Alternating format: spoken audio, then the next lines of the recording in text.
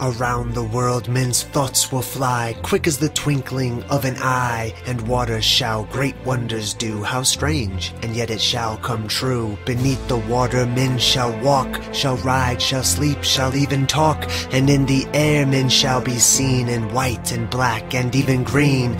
For in those wondrous far-off days the women shall adopt a craze to dress like men in trousers wear, and to cut off their locks of hair. They'll ride astride with brazen brow as witches do. On broomsticks now there'll be a sign for all to see. Be sure that it will certain be. Then love shall die and marriage cease, and nations wane and babes decrease, as wives shall fondle cats and dogs, and men live much the same as hogs. Pictures alive with movements free, boats like fishes beneath the sea. When men like birds shall scour the sky, then half the world deep drenched in blood shall die.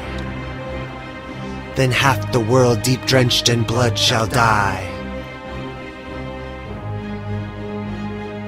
For those who live this century through, in fear and trembling this shall do. Flee to the mountains and the dens, to bog and forest and wild fens. For storm will rage and oceans roar, when Gabriel stands on sea and shore. And as he blows his wondrous horn, old worlds die and new be born. Fiery dragon will cross the sky 6 times before this earth shall die. Mankind will tremble and frightened be, for the 6 heralds in this prophecy. For 7 days and 7 nights man will watch this awesome sight. The tides will rise beyond their ken to bite away the shores, and then the mountains will begin to roar, and earthquakes split the plain to shore, and flooding waters rushing in will flood the lands with such a din that mankind cowers in muddy fen and snarls about his fellow men. And when the dragon's tail is gone, man forgets and smiles and carries on to apply himself.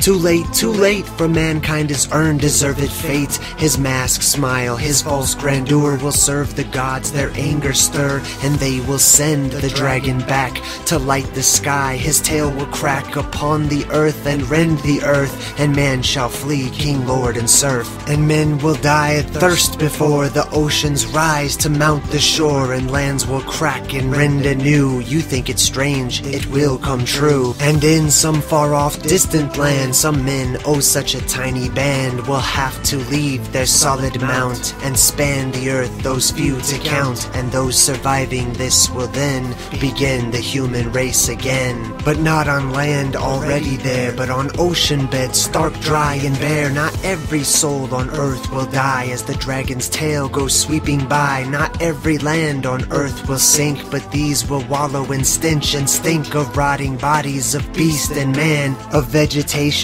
crisped on land. And those that live will ever fear the dragon's tail for many years. But time erases memory. You think it's strange, but it will be. And before the race is built anew, a silver serpent comes to view, and spew out men of like unknown to mingle with the earth, now grown cold from its heat. And these men can enlighten the minds of future man to intermingle and show them how to live and love, and thus endow the children with the second sight, a natural thing, so that they might grow graceful, humble, and when they do, the golden age will start anew.